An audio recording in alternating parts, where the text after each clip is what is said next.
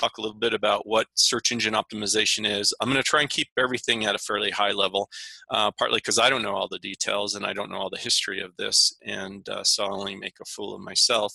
But at the same time, I don't want to get into a lot of the weeds or anything like that. I'll talk about what sitemaps.org and schema.org are, and then I'll tell you about how EDI is using this metadata standard or protocol, and basically the short-term effects that we've seen so far, and what other initiatives are out there that are using this same approach and what they bring to the table. So let's go ahead and get started.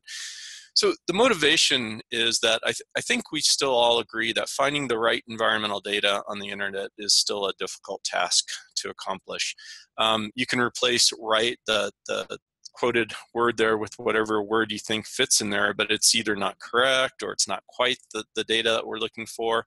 It's just still really difficult. Each of the repositories generally have their own search interfaces, and they generally work really well within their own little niche. There are efforts like Data One that is doing a great job of aggregating a whole bunch of different types of data and exposing it through their search interface. But I think people still like to go with the simplest path to find content on the internet, and that's usually going to a search engine. And if I just say Google, it's just a slip because I really mean everybody, but I use Google a lot. So, we're talking about Google as a search engine. People just still like to use Google, and it's still hard to find the right data sets out there for people. So we're trying to facilitate this process, making it better. So what is search engine optimization? This is kind of a modified quote from Wikipedia, but it's just basically optimization. It's a search engine optimization is the process of affecting the online visibility of a web page in a search engine's, and I'm going to emphasize this, unpaid results, because we all know if we pay money, we can get those really good search results off to the side, and we know exactly what they are. But it's these kind of what they call natural or organic or kind of earned results, and it's based on the content that you're presenting out to the internet. So that's basically what the definition is of search engine optimization. So SEO actually benefits both users of the internet and websites that push content out to the internet by ranking these pages to the top of the search results. So if you're looking for something specific, and we all know when you go to Google and you search on something, most of the time you get good hits to the top of the page, but you kind of always have to scroll down sometimes to find more information. But it's really that, whatever is most relevant content floats to the top, and that's what we're trying to do within the realm of environmental data search. So when this happens, it just results in a more satisfying experience for both the user and for the website because of the exposure of the website. And it's generally a win-win for all. So it's still kind of the optimal solution to finding this data. And we're trying to do, make it so that it works for both the end user, the consumer of data, and those who produce the data and push it out via the internet. So how do we implement search engine optimization for environmental data? Well, it's kind of a good question.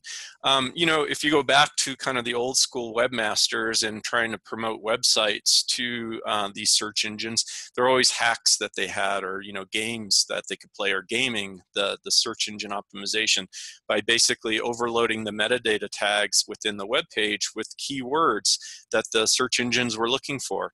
And eventually the search engines would figure out that they were being gamed by these webmasters, and then they changed their algorithms and such. And it just didn't really work very well. And I know, for example, the repository that we have has been around since 2013. You could go to Google and just do a general search for some of the data, and sometimes it would show up and you'd get what you'd expect, but more often than not, you wouldn't find the right data at all. So the question is how do we actually expose content to search engines to make it efficient and correct in terms of the indexing and the results that you see on the internet? Well, the simple thing is that we have to just tell search engines what web pages to index, and we have to tell them exactly the details about the content on that page of what to index.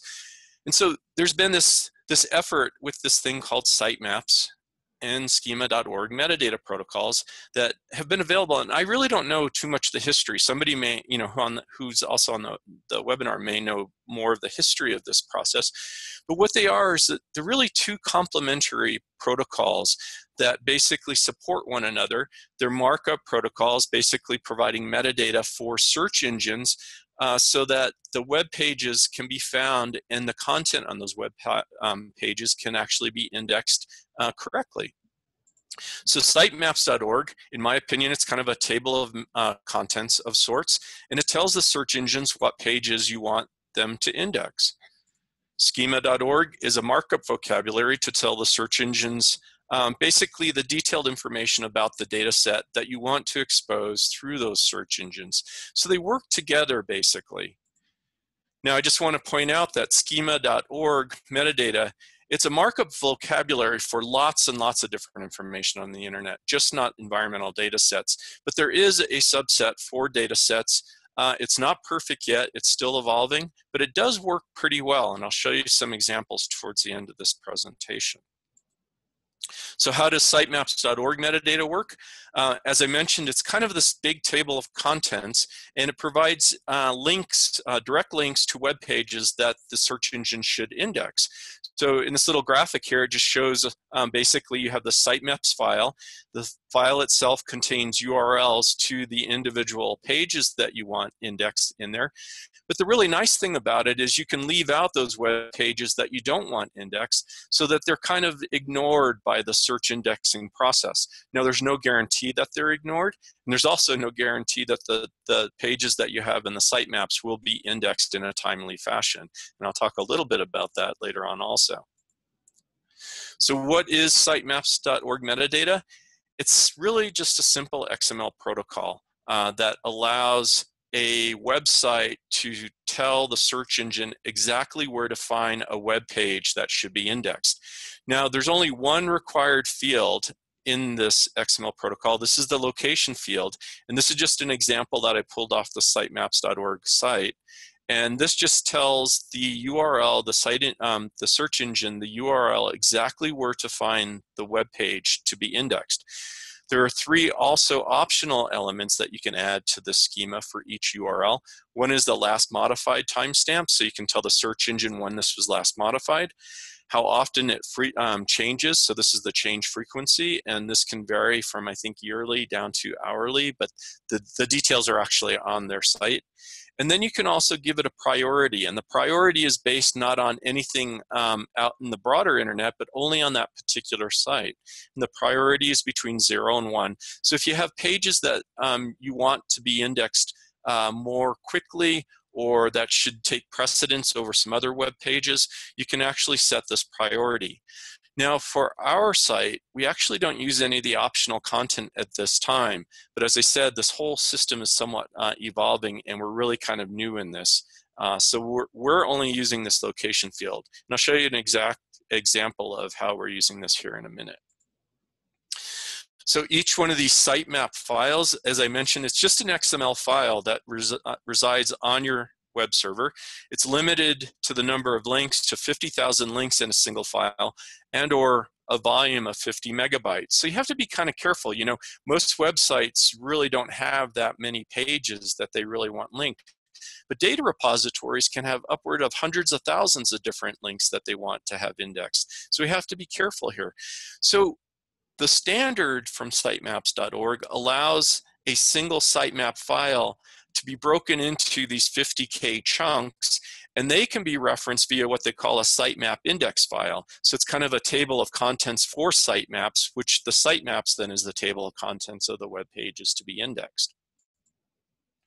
The sitemap, both the sitemaps index file and the sitemaps file, they're generally located in the website root directory, and they're usually referenced through the robots.txt file. If you're not familiar with the robots.txt, briefly, robots.txt has been around for a while. It provides a mechanism for webmasters to tell search engines what content is open for them to index through the allow section of the robots.txt, and there's also a disallow section. Now, with the robots.txt, you have to be careful because not all search engines and certainly rogue sites do not actually, follow those recommendations. But within that robots.txt, you can also state the sitemaps.file location. And as search engines find the robot.txt file, they will find that sitemaps file and then find all those other web pages that you really want indexed. What about the schema.org metadata?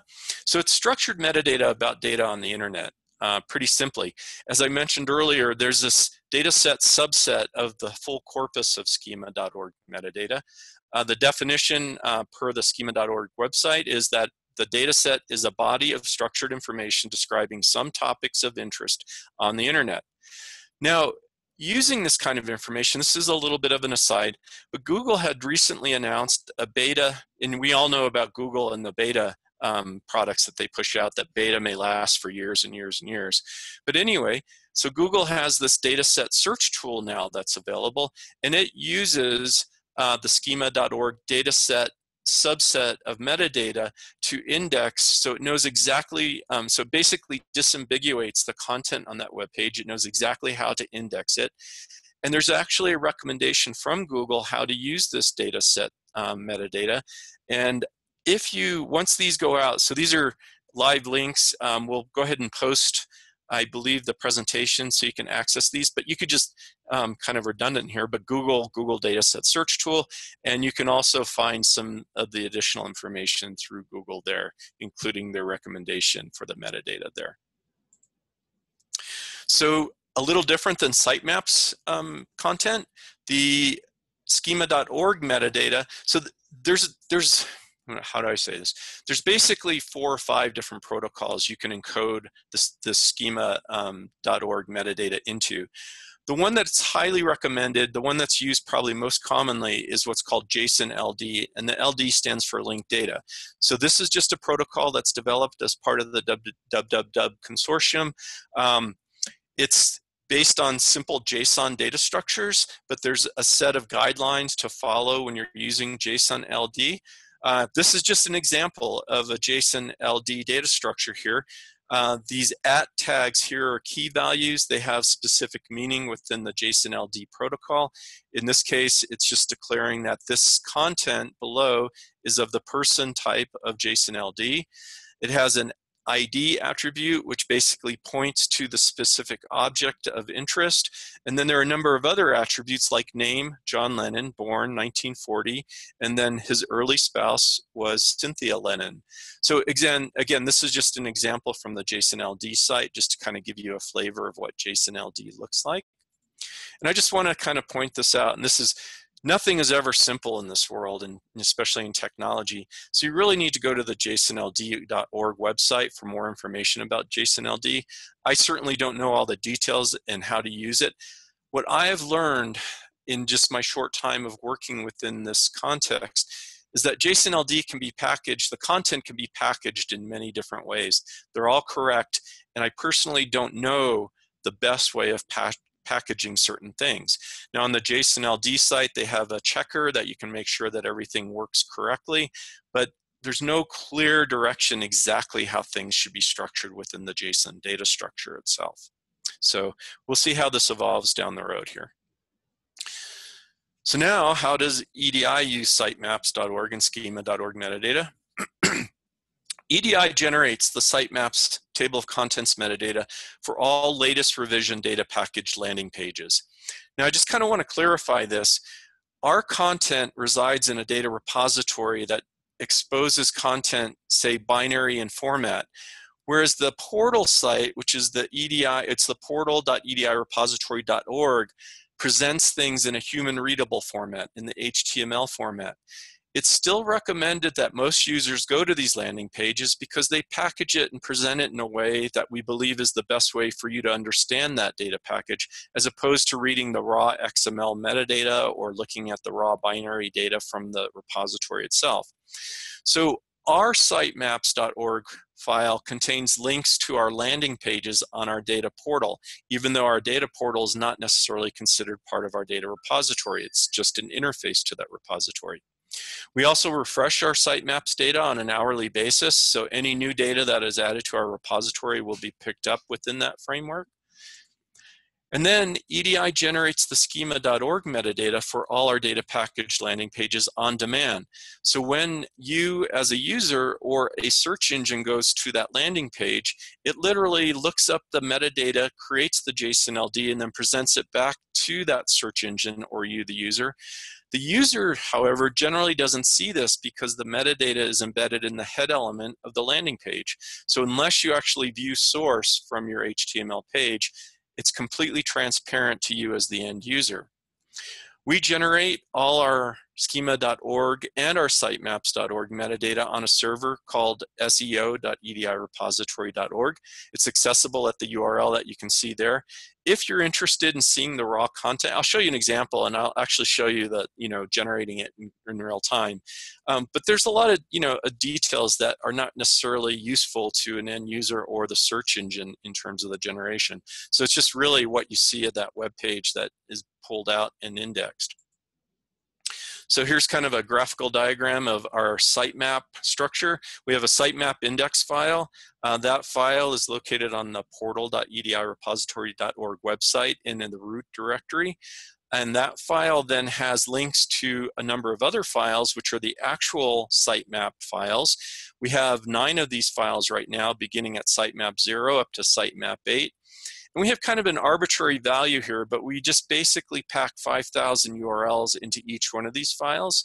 As I mentioned earlier, you can have up to 50,000 URLs per file, but our 5K limit was basically an arbitrary decision. This is an example of what our sitemap index file looks like. The index file, as I mentioned, points to the actual sitemap file. It's just, again, a very simple XML structure, and those are the URLs that point to the physical sitemap files on the portal website. Here's an example of the actual sitemap file. Again, a very simple structure. As I mentioned earlier, we're not using any of the optional content within this XML, but this directly points to the data package landing page in our portal website. So we have, as I mentioned, 5,000 links per file. The last file obviously is not complete. We don't have that fixed number that fits in there perfectly. But it's pretty simple and it's pretty easy to follow this. And what happens then is the search engine reads this URL, and then it literally goes to that URL and begins to look for the schema.org JSON LD metadata. The way we generate the schema.org metadata, this is a UML sequence diagram if you're familiar with UML, but it's basically time going down and then actions to the right. These are actors within the environment.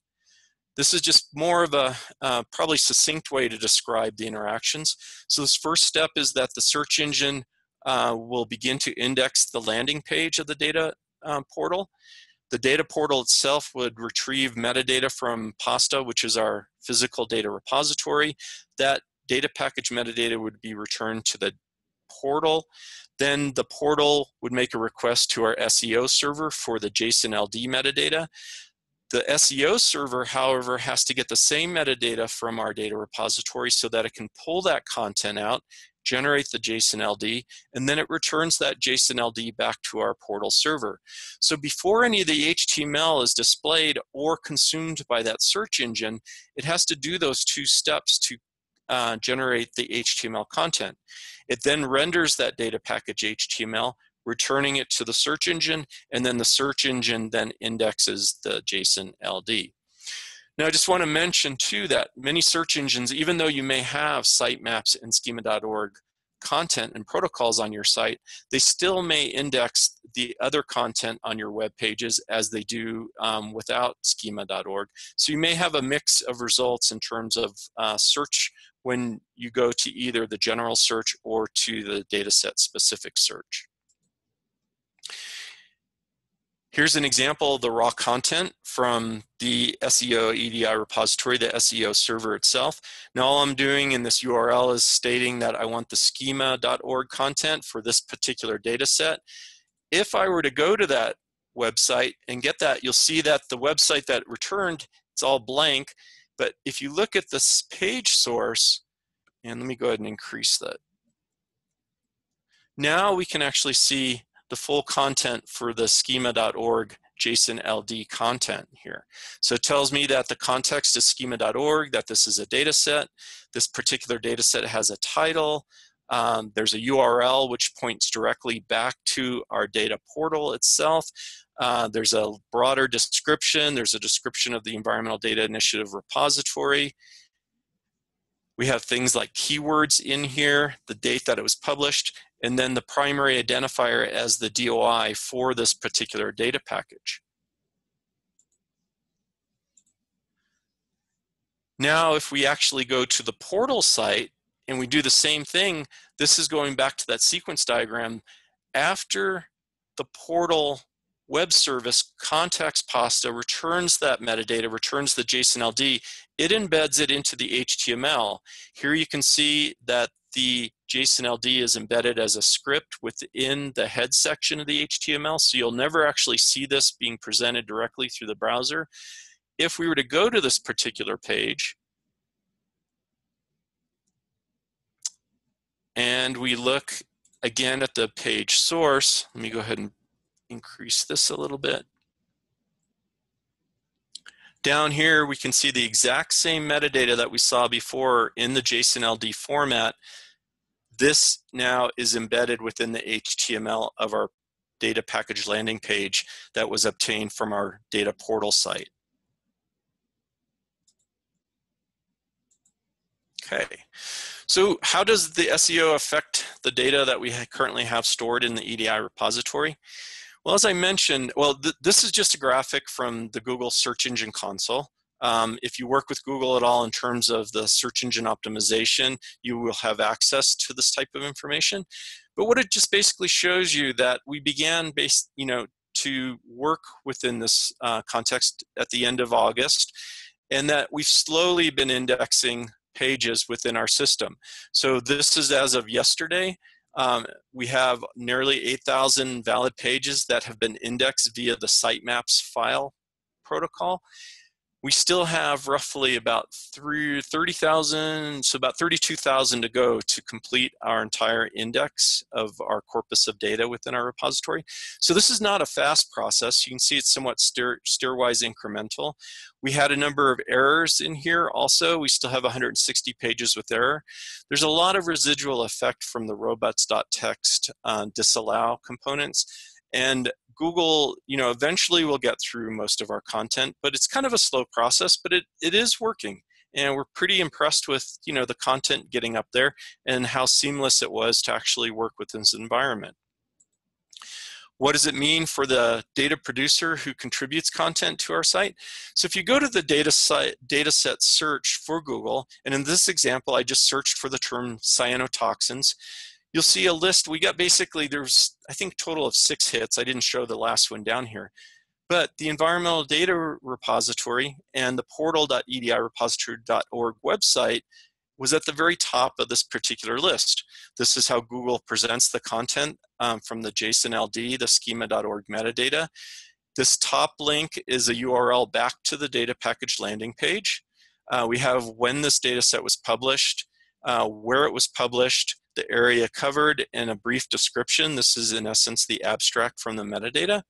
And the thing that I found actually really kind of cool is that Google has the resources to do things like find related links in scholarly articles. And in this case, there were 2 articles that cited this particular data package. Now, I don't know the details of how Google is doing that, but I presume it's based on the digital object identifiers that are associated with the data package and how those are cited within those manuscripts. So there's a similar project called Scholex that is doing something very similar. But even Scholex does not have the resources of search engine companies like Google or Yahoo or some of the other search engine companies. So it really works out well that they can put a lot of this effort into their processing to do the kind of work that we'd really like to see. And we have a very simple process of embedding the sitemaps and the schema.org metadata into our web pages so that Google and other search engines can index them and produce results like this. So it's really kind of cool, I think. There are other initiatives using sitemaps.org and schema.org metadata. One of those is the EarthCube Project 418. There's a whole list of efforts or initiatives that Project 418 is doing, but they're basically providing best practices for how to use the schema.org metadata and what attributes that we should be embedding within the metadata to more effectively expose the data packages to the broader search engine world. They're also developing an indexer of their own that will be very specific for, I think, Earth-based data. And then also they're working with Google and the schema.org groups, the other search engine groups that are developing the schema.org to extend schema.org and to improve the vocabularies that are being used to expose these scientific data packages. So it's working out really well that EarthCube Project 418 is doing this. Similarly, Data One is part of this process. They are also using sitemaps.org and schema.org metadata to expose the content within Data One to the broader search engine community. They're also investigating the use of the schema.org as a way to basically introduce a new member node type, which will simplify the member node so that it's a lightweight approach to indexing and synchronization to Data One, as opposed to the heavier weight methods where you have to stand up a true member node API for synchronization with Data One. So I think it's a really nice approach to simplify some of the more difficult tasks that we have within the technology world for data repositories. What are some of the takeaways from what we've learned? Well, one, that it's an evolving technology, so there's still a lot to be learned here. We're very new to this ourselves, but it's pretty exciting to see how easy it was. Therefore, I think it's fairly low barrier to support for the data repositories that are out there. One benefit of using Data One, if you are a member node of Data One and Data One is providing this, then you as the repository, you will get that additional benefit of adding your data to Data One as a aggregator for that metadata and the data. It's seamless for data providers. If you are the generator of environmental data and you work with one of the data repositories that is producing the sitemaps and schema.org metadata, you really don't have to do anything special. It's just a side effect of working with that particular repository. Search engines also have much greater resources for perfecting their search tools. And as I mentioned, Google has the resources. They have this data set search initiative. We in the academic world have to live off of soft money. We don't have that much grant money to spend to really refine the search techniques as much as these search engine companies. So it works out really well. It's a win-win for everybody. And basically, I would just say stay tuned for future improvements, because I think things are going to change. And I think this is just one vector for improving search for environmental data. And I think that's about all I have to say. It's, as I mentioned, kind of new to us, and this is just kind of a brief overview of what we're doing. So at this point, I'll just open the webinar to any questions. Thanks, Mark. That was really a really nice presentation, and I appreciate how clear it was. Oh, thank you. I thought it was really nice the way you presented both the sitemaps framework as well as the schema.org. I did want to kind of add or ask your opinion. In my mind, these are somewhat distinct technologies. And, in Data One, we focused a lot on the schema.org, which is really exciting. And you mentioned that it was part of the linked data framework. And I think that's a really critically important benefit of the schema.org approach, is that it's linked data, which means that it's HTTP, it's URI, and most excitingly, it's RDF. And because RDF, which is the resource description framework, that's the underlying model of linked data. And that is the vocabulary that a lot of controlled terms are being developed in, like SCOS is based in RDF. OWL ontologies are based in RDF. So you mentioned that it was linked data and it's extensible. And when you look at who's leading this effort up at Google with Natasha Noy, who's been really a leading computer scientist investigating the development of OWL ontologies and support of the Protégé ontology editor, etc. I think that, for me, although sitemaps and schema.org really work hand in hand, with sitemaps taking care of the search engine optimization part. The schema.org represents the major search engines endorsing a completely consistent metadata schema formulated in RDF and linked data. And that's a huge opportunity for LTER and the rest of the scientific community to get around this babble of all different vocabularies and what they mean, even including things like Dublin Core or EML, and consolidate onto schema. Or at least map to schema.org to have very consistent interpretation. Thank you so much. That's a great extension to the discussion itself, the narrative.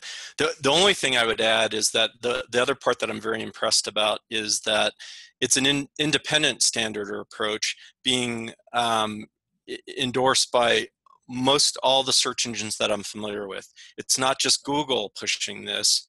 I mean, and I think that's what really is a stellar part of this whole process. Yeah, I agree. But because you're right, it's like Microsoft with Bing, and it's Yahoo, and there's a couple of others. But you're right, it's all the big search engines. The weird thing is that schema.org has been around for like 7-8 years now. Well, yeah. So I didn't know that. I don't know the history of schema.org all that well. So, and JSON LD as well has been around for a long time. So my view about why this has really taken off recently, aside from Google basically embracing it and affirming this is the direction they want to go, is that the JSON LD, the LD, that linked data, enables you to serialize RDF vocabularies into JSON, right? And then expose them in your head, in your web page head. And that makes it easier, I think, from what I've heard from a lot of developers, rather than serializing RDF into XML, which can be a pain in the Katoozie. But serializing RDF into JSON LD is pretty darn straightforward.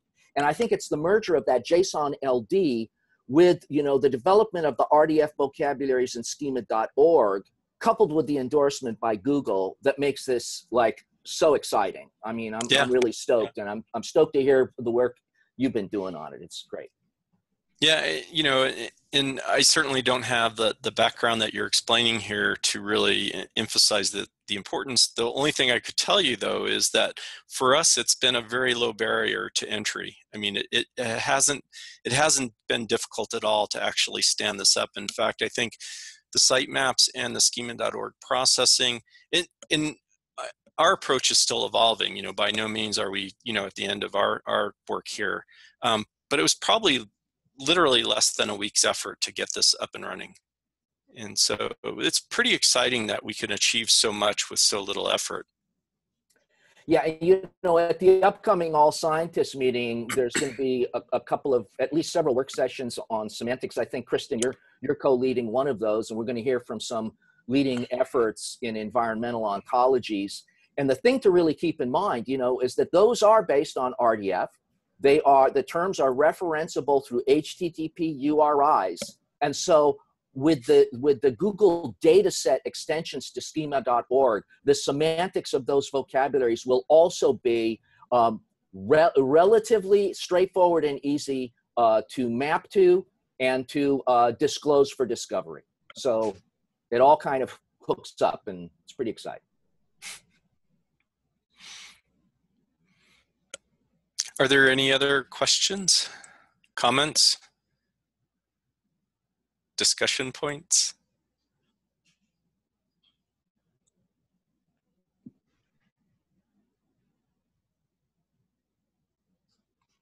Well, I just would like to thank everybody for attending.